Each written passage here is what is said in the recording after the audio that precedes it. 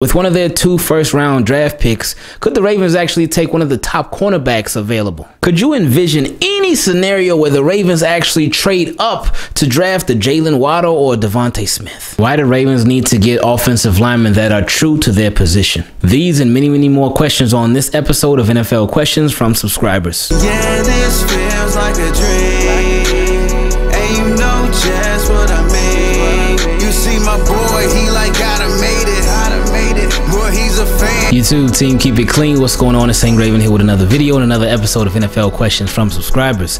This is a series where you can ask me any NFL question you want to based off of any NFL team, and we answer it in a video just like this. If you want to be part of NFL Questions from subscribers, then you can send me an email to teamkeepitclean@gmail.com, and for the patrons, you can send your question to me in a DM directly on Patreon.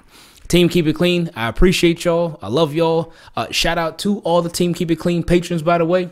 Appreciate y'all big time. We got some really, really good questions before the draft to get into. Without any further ado, let's not waste anybody's time and get right into it. So the first question came from my boy Josh P. And before we get into this, Team Keep It Clean, make sure you don't let anybody kill your vibe, man. Don't let anybody kill your vibe. If there's a certain way that you like doing things and that certain way works for you, do it. Keep doing it. Keep rocking with it. That certain way works for you. It may not work for other people, but it works for you. So keep on doing your thing and don't let anybody try to kill what it is that you're doing. I love y'all. Now back to my guy Josh's question. I didn't mean to interrupt like that, but I had to get that out. Anyway, he said, pick number 31. Hey, man, I hope all is well. I'm not a huge fan of sending Orlando Brown to the Kansas City Chiefs. I kept thinking, why did we do this? I knew we didn't have much leverage with everyone knowing Orlando Brown wasn't going to play for us next season. Then it hit me. Pick number 31. If the Bucs stay put and don't trade up and someone falls in love with a QB and wants that 5th-year option, let's say Davis Mills from Stanford, and is worried that the Bucs could take him to sit behind Brady for a year or two, we could have just gotten a lottery ticket, gaining some quality picks, giving us flexibility to move freely up or down the board, targeting some impact scheme fit players. That's my favorite part about everything he just said, some impact scheme players, and being aggressive. DaCosta loves the draft, and this would be a game he'd love to play. What are your thoughts? I could be wrong, and we could just trade up and get Devonta Smith from Bama. I love it. I love it all, man. I love everything you just said. And that's something that I never, ever, ever thought about at all. Because that is such a smart thought, just a great point that you made about, yeah, the Bucs, they could be thinking about getting a QB of the future. And if a team really thinks like, whoa, Bucs may try to get this guy in the 5th-year option. That's what the Ravens did with Lamar. They jumped up and got him with that 5th-year option. So they could be in the situation that they're literally in right now. So that makes sense. It makes so much sense, everything that you said. Thank you for that. Next question came from my guy Rico. He said, with 2 first-round picks, do you think that the Ravens should draft one of the top cornerbacks if available with one of them? Marlowe is locked up, but MP has 1 or 2 years left, and Jimmy is almost out the door. A top cornerback would give us insurance just in case of an injury or 2 happen. Us as Ravens fans know what a depleted secondary can look like. LOL. Thoughts? Keep up the good work and blessings to the family, and shout out to Team Keep It Clean. Appreciate it. Wow, y'all are like, this episode, y'all are like bringing it from jump and really bringing out some points that are really making me think and reconsider some options. And yeah, if they got a cornerback, it would not be the pick that a lot of people would want. And I don't think they would take one super early. Maybe, well, I would say 2nd round, but they don't have a 2nd round pick as of right now. But cornerback is a somewhat sneaky need because you got Jimmy Smith and you got Tavon Young. Both of them are coming back, but both of them have been pretty much banged up their entire careers. They've been facing a lot of health injuries or health issues over the years. Marlon Humphrey, yeah, he's going to be here. But MP, he is one that after this year, he could possibly be on the outs. So that's something to think about. Eamon Marshall, you still don't know what you have in him yet. So cornerback is sort of like a sneaky need. So with one of the first 2 draft picks though, now pass rusher is bigger and the interior of the offensive line, that's big as well. So I don't see. I mean, sometimes they do BPA though, best player available, but I don't see it happening. Next question came from my boy Chris D. He said, "Hey, Ingraven, hope all is well with you and the fam. I was sitting here wondering, so do you think it's possible for the Ravens and the Vikings to swap picks? The Ravens 27 and 31 for the Vikings 14 and maybe a second or third round pick. And if that's the trade that's accepted, could you see the Ravens drafting Devonta Smith or Jaylen Waddle? On NFL Live, they say that they think the Ravens will consider taking Fields from Ohio State if they move up to replace Lamar. Just want to know your thoughts. As for me, I think that would be crazy. Also, you wouldn't have to pay the man. Thanks for your time." Yeah, we covered that in its own specific video just for Bucky Brooks, because that was just. But anyway, this part about Devonta Smith or Jaylen Waddle, wow, that would really be some aggression right there by the Baltimore Ravens if they were to move up high enough. Now, you said pick number 14. Would they drop that low? I don't really see either one of the two drop that low, but anything's possible right now since nothing's official yet. But if either one of the two were to drop that low and the Ravens moved up to go get him, I wouldn't be mad at all. I really wouldn't, because, again, my thing with draft picks, having a lot of draft picks is cool, but you're not going to be grabbing a lot of impact players. So I would much rather grab the impact players and guys that's going to make a difference, like right here, right now. So I would love that. Next question came from my boy Bryson T. He said, "What's going on, Ingraven? Huge fan of what you're doing in the YouTube sports world and love how much recognition you're getting." I don't think we're getting any recognition or anything, but I appreciate it, though. He said, "Hope you and the fam are well." Now on to my question. With reports coming out that teams are offering trades for Julio, do you think it's possible that the Ravens are a part of this? I think it's possible, but again, we won't know till we know. A lot of times when it comes to the bigger name wide receivers and the Ravens, then we usually find out after the fact, after the Ravens didn't get that guy, and like the Julio, I mean not Julio, like a DeAndre, like a Juju, like a Thielen, like did they get in on Stephon Diggs? I don't think they did, but anyway, we usually find out how they tried, but they didn't succeed. Anyway. He said, "It makes so much sense for the Ravens, grabbing over the hill an age veteran receiver that can go up and grab that ball. Steve Smith Sr., Anquan Bolden, Shannon Sharp. Just seems a little ironic that after the Ravens build their draft pick capital with the Orlando Brown Jr. trade, now that we're hearing about Julio rumors. I also think Julio will be a great location for Baltimore. I think you mean Baltimore would be a great location for Julio because it will take the load off of him with less targets. But make those targets count, and that would help with avoiding injuries. Also, a lot of his smaller injuries are turf toe injuries, and with Ravens spending a lot of money on the turf in 2019, it should persuade Julio even more. LOL. Let me know what you're thinking. Like Julio in Atlanta and their cheap turf, I'm out. Hey, you make some good points. You must be a salesperson. But yeah, I mean, it would be nice. It would be nice. I would love it. I know a lot of us will love it. And again, overkill for Lamar. Go overkill at the wide receiver position for Lamar, whether it's Julio or whether it's somebody else they got up their sleeve. All right, next question came from Swaggy Squirrel.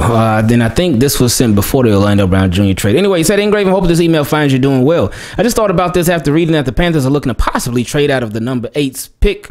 And assuming Pitts is there at 8, he says slim but possible, depending on what Atlanta and Detroit do. Detroit is looking at multiple players, but is also considering trading down. Carolina could be a potential landing spot for Orlando Brown since they have a mediocre at best offensive line. Well, I guess that offensive line is going to continue to stay mediocre at best because they ain't got Orlando Brown Jr. Anyway, he said, I think he and some other additions to the trade, of course, could land us that pick. Well, now they have 2 first-round picks that could land them that pick and some more, but we'll see. And he said possibly Detroit's too, depending on if the rumors of Brad Holmes being looking for a trade are true, and assuming that Pitts is there. I think he could be a menace here, not only being an amazing tight end too like Hurst was, but also a lethal weapon anywhere we put him, adding another receiving threat alongside Hollywood, Sammy, and Mandrews. All of this comes with assumptions, leading me to believe that this, if it were to happen, will take place on draft day. It makes sense to me, but I always like hearing your opinion on things like these. Pitts with the Ravens, amazing. Will it happen? No. It's not gonna happen. He's probably gonna end up going to Atlanta and be not necessarily their replacement for Julio Jones, but their replacement for Julio Jones. I wonder if they would end up if they get rid of Julio Jones, or really when they get rid of Julio Jones, I wonder if they would consider making him a full-time wide receiver. I wonder if they would consider that. Something to think about. Next question came from my boy Brandon L. He said, "What's good, team? Keep it clean." I sent in a few questions, maybe not the best, but here goes another. I was wondering, with a report coming out that the Rams aren't even looking at the 40 times for combine participants due to the time not matching up to game speed. If this is the case, I was wondering why the players don't run the 40 in pads so you can get a better idea of the time they will run with their equipment on. Maybe someone who runs a 4.3 really runs a 4.37 in pads. Just curious. I'll be watching and supporting the show. Stay up. Oh, I love that question. That's a really good one.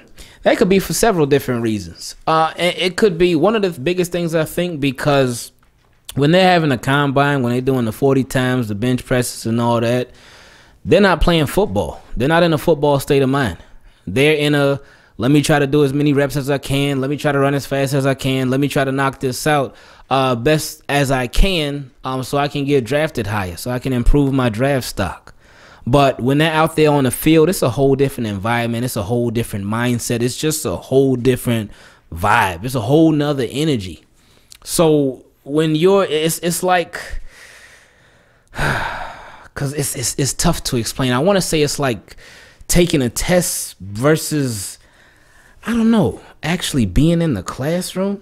Because, I mean, some people, they don't test well. But you know that those people, even though they don't test well, you know that they know their stuff. You know that they can still perform.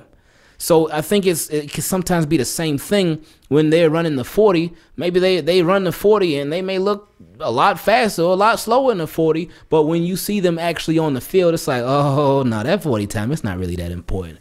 So that was a really, really good question. I loved it. Next question came from Jay. He said, "Hey, Ingraven, hope all is well with you and the fam." Oh, everything is good. He said, "Love the channel and I listen to the podcast every week on Spotify." Hey, I appreciate that. My question is, with the Ravens making it blatant that they will sign Alejandro Villanueva after the draft to manipulate the comp pick formula, what other free agents might they have already had handshake post-draft agreements with?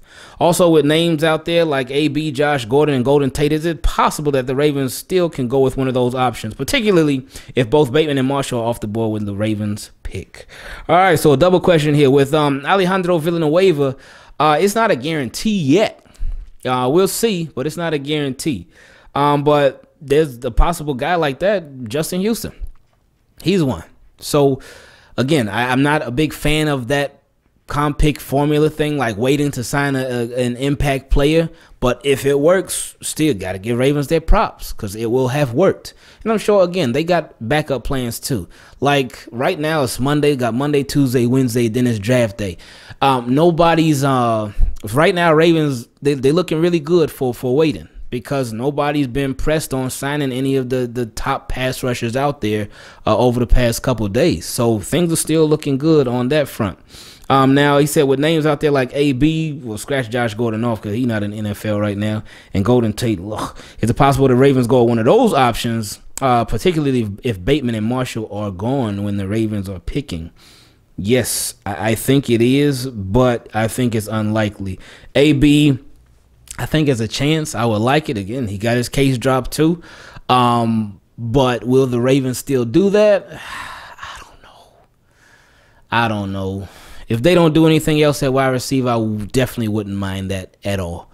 Even if they did do something at wide receiver, I still wouldn't mind it at all. Josh Gordon, no. Golden Tate, no. Not to no to him. Next question came from my guy, Click One. He said, "Dear Ingraven, hope you're doing well and hope you're vaccinated to be protected from C19. Here's my question. Does it bother you when we switch linemen around or make them play a position that they weren't originally supposed to play? I'm not talking about Orlando Brown Jr. having to move from left tackle because we needed to do that, but I'm talking about making a guard play tackle or something like that. The perfect example is Bradley Bozeman, who was a center in college, but now he plays guard in the NFL. Do you believe that if Bozeman strictly played center, we wouldn't be talking about the Ravens having snapping issues? It just angers me that we are trying to develop and taking guys out of places that they have already strived in." I love this question because it is such a great question, and it is something that the Ravens have done. I don't even think it's just on the offensive line, but just in general. With the Ravens, they take a guy that did this certain thing in college, and then even sometimes in the NFL, and then they take him and change him to do something else that he didn't do, is not comfortable doing, and then they wonder why, hey, why didn't this work? Why are we struggling with this? Hey, what's the problem? What's going on? And some guys off the top of my, he did mention Bradley Bozeman. Yeah, he was a center in college, and Ravens said, no, you're going to be a guard. It's like, oh, okay. What was this? Keenan Reynolds, quarterback in college. Oh, you know what? You're going to play receiver.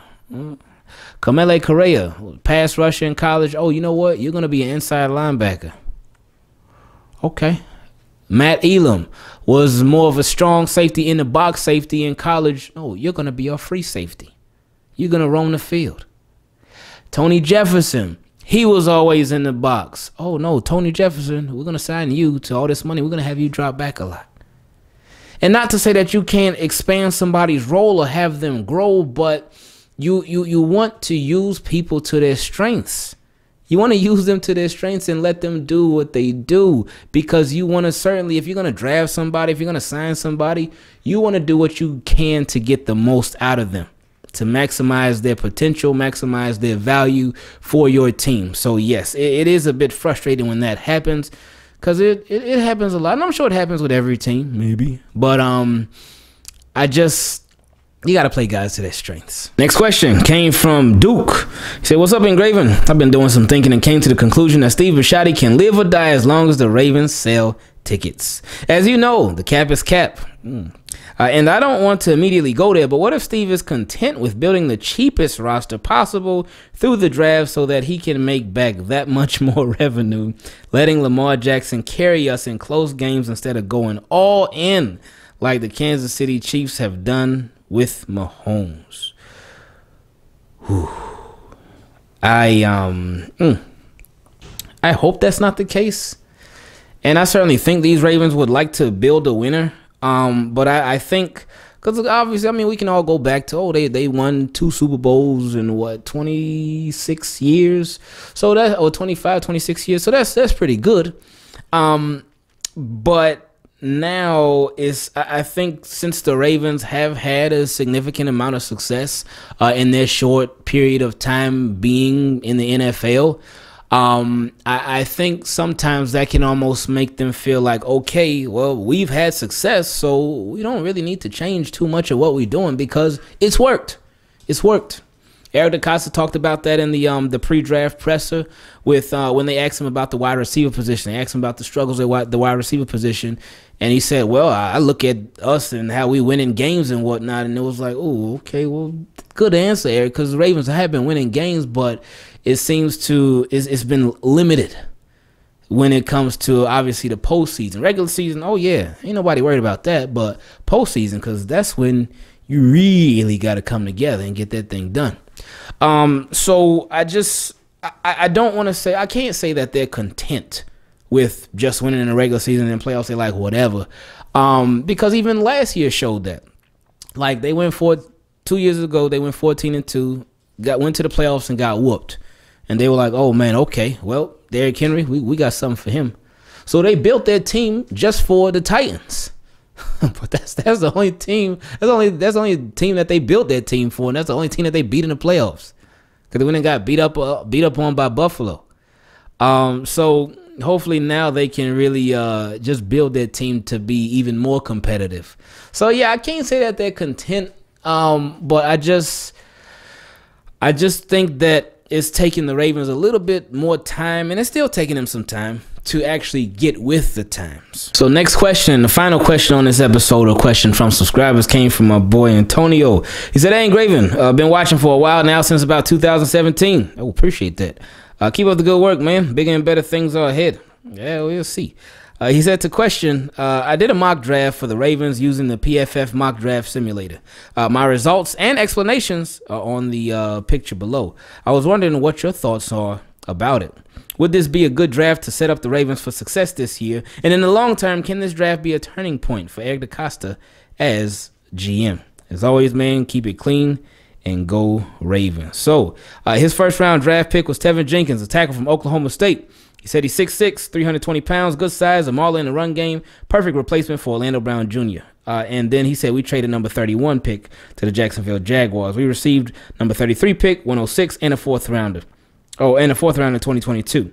He said he should have asked for a 3rd instead of a 4th in 2022. Hey, you should have. You got to ask high. But anyway, he said number 33, we draft Jason Owen, edge guy from Penn State. Explosive, high motor at 6'5", 252 pounds, ran a 4.3. Ooh, that is insane. Production wasn't there in terms of sacks. Oh, well, welcome to the Ravens. But the ability with the right supporting cast to be successful. Longer-term project. Ooh, that's a little scary when you use that word. And when you couple that with each other, production wasn't there in terms of sacks and longer-term project. That would worry me right there. Especially if you're picking somebody that high. I really wouldn't be for the project type of players, especially right here, right now, where the Ravens are looking to compete right here, yeah, I don't know about that. Anyway, number 94, pick 94, Nico Collins, wide receiver from Michigan. I've been hearing a lot of people talk about Nico Collins. He said he's 6'4", bigger receiver, has a ridiculous size to speed ratio, needs help with breaks and routes, stiff at times. Ooh, overall is a solid player. Could develop into what Miles Boykin could be. So if he could develop into what Miles Boykin could be, then might as well just hope that these new coaches develop Miles Boykin into what he can be. Next up, he said number 104, pick 104, Trey Hill, inside offensive lineman from Georgia. Versatile, solid lineman, 6'4", 330. Plays center majority of the time, but has the ability to play guard. Bradley Bozeman type of potential. If he's going to be the center, let him be the center. Let him be the center. We need a true center, somebody who played in all different types of weather games. Shout out to my guy Marcus Holmes, which is a great suggestion. But we don't need the flip-flopping around. We need a true center, somebody who's ready to man that position. Number 106, Jonathan Cooper, edge guy from Ohio State. Good hands and pass rush set. Switches from power to quickness well. Okay. Loses edge in the run game at times. 6'4", 257, runs a 4.6. Okay, see, that ain't bad. I like that one. And if he loses the edge in the run game at times, okay, coach him up. Coach him up on that one. But that one sounds good. Excuse me. Pick 131. Tyree Gillespie, a safety from Missouri. Underrated prospect, good cover safety. Has great great pursuit angles and tackles well. Diamond in the rough. I love it. Ain't even got nothing to say about it. 136, Aaron Banks, a guard from Notre Dame. 6'6", 330, great pass protection. Lower level athletic ability, good depth player. Okay, that's a good one too. Pick number 171, Trey Brown, a cornerback from Oklahoma. Nickel corner, smaller guy. Okay, I like it. Uses leverage well, but doesn't display good strength at times. Could be a long-term replacement for Tay-Tay in the slot. All right, yeah, because we need to have insurance for Tay-Tay. He didn't put Tay-Tay, he put Tavon Young. I'm just saying Tay-Tay. But anyway, y'all know who I was talking about. Pick 184, Stone Forsythe, a tackle from Florida. Good depth player, played both tackle positions. Boom. Okay, some more depth there. And the last pick, Kyle Granson, tight end from SMU. Undersized, he's 6'3". Okay, so he's smaller tight end, but good catching ability. Above average athlete for a tight end. Willing blocker, especially good when used in pre-snap motions. Okay, and that will give us another tight end to compete with Josh Oliver, with Jacob Breland, with Noah Wolf. Was it Eli Wolf? I think it's Eli Wolf. And Eric Tomlinson too.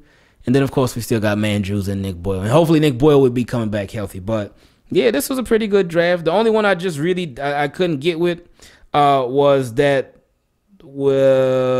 pick 30. No, excuse me. Yeah, pick number 33. Jason Owen, with how you described him when you said the production wasn't there and he'd be a longer term project. I don't think Ravens got no time for projects, especially picking somebody in the second round.